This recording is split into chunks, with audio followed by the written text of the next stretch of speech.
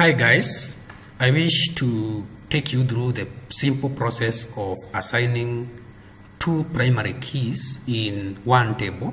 For instance, you may want to have student registration number and passport number or personal ID number in the same field, of which you want both of them to be primary key.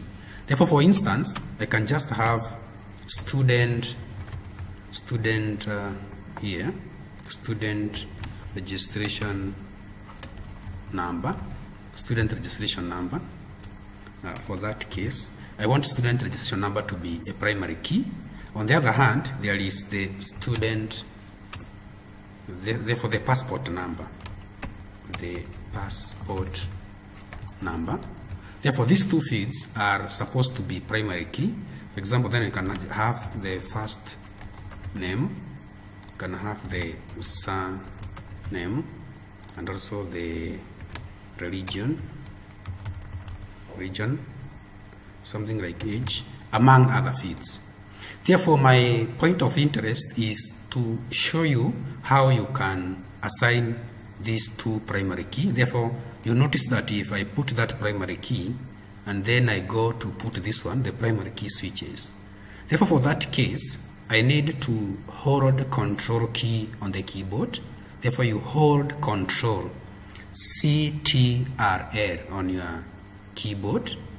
Therefore, for instance, if I'm talking about having something like you need to have this one and this one. Therefore, hold control, then also click this one, right click, then you need to hold these ones, then assign the primary key. Therefore, this is what I'm talking about, that when I hold control key on the keyboard, then drag the mouse over the two fields I want, then I can be in a position to assign the primary key. Alternatively, you can still do the same. For example, let's assume that this field here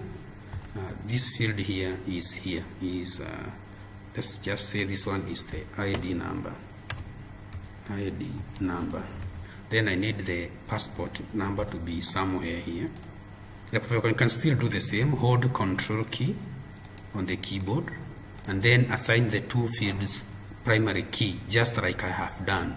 Therefore, this one is also very crucial because sometimes you may require two primary keys on the same table because of one reason or the other. Therefore, after doing that, you can now just go to the field properties here, then go to required, whether it is required, yes or no here.